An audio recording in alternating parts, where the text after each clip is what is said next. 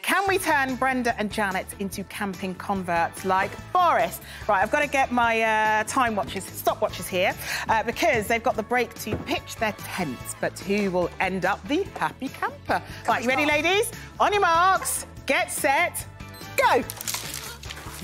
Oh, no! Why have I got a difficult one? Oh, no! Oh, keep going, come on, come on. No, it's all in bed. Janet, it's not going very well, is it? No, it's not Really, it's not going very well. Right, we're back after this. First, we pitch our tent. You can see the tent challenge went well during the break. It's been amusing, to say the least. I'm trapped in my Can you even get out of there, Janet? Oh, there you go. Well done.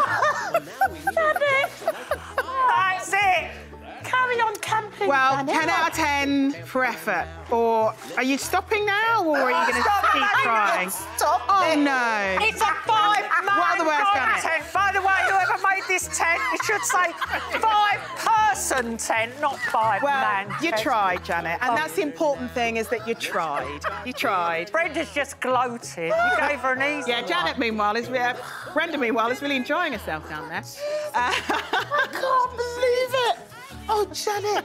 Well done, Brenda. I wonder if Boris Johnson would give them a run for their money. Now, we might not all be going on a summer holiday this year. Thanks for rubbing it in, Cliff. But one person who certainly is, our Prime Minister Boris Johnson, in fact. He and fiancée Carrie are heading to Scotland with 3-month-old Wilfred and dog Dylan. We've made that up, clearly.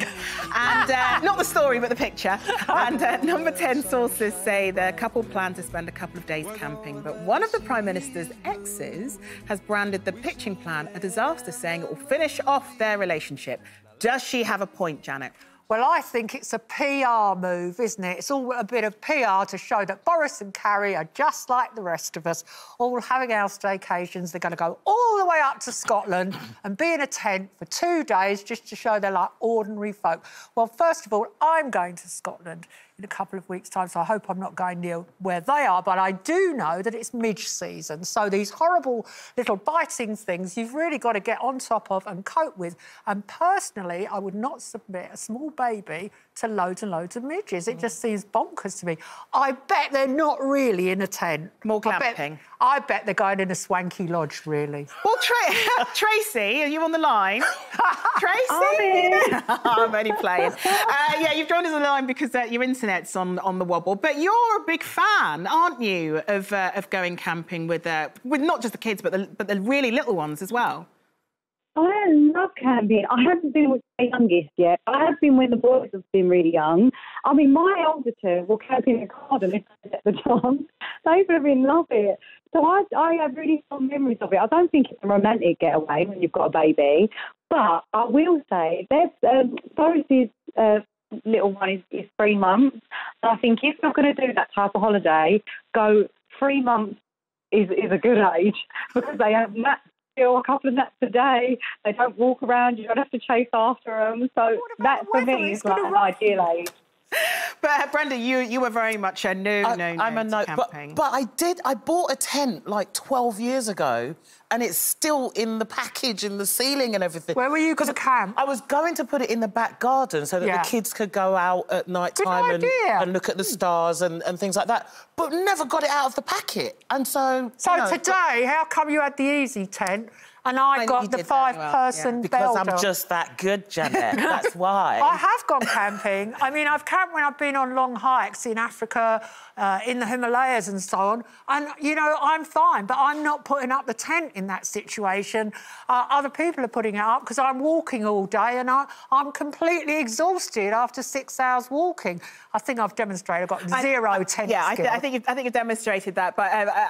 I'm not necessarily a huge fan of camping. I stopped going to Girl Guides because they kept making us camp. But having listened to you talk about it, Stacey, I'm now considering taking the kids camping. It's not something that I've assumed that I would enjoy doing with them. Oh, you'll love it. I think when you see the kids having a really good time, even the frustrating things like if you run out of food or you can't cook anything or you're all cramped in there, even the annoying things become things that you look back on and laugh. I remember it from when I was little, when my dad would take us camping all the time, and I only have fond memories of it. I don't have any, and I'm sure it wasn't easy for him because he was a single parent and he'd take all three of us. I don't remember anything other than utter glee. Well, can I give you all some advice? The worst thing about camping is that trip to the toilet in the middle of the night, because if it's cold, and Boris and Carrie, it is going to be cold outside at night, if you don't want to go to the toilet tent, take a yoghurt carton with you and you can wee inside the tent and then just flick it outside the flat. I'm really not sure I needed that image in my head just before lunchtime, Janet. Well, I'm telling you, it's practical advice. Do you want to have you got the bladder control?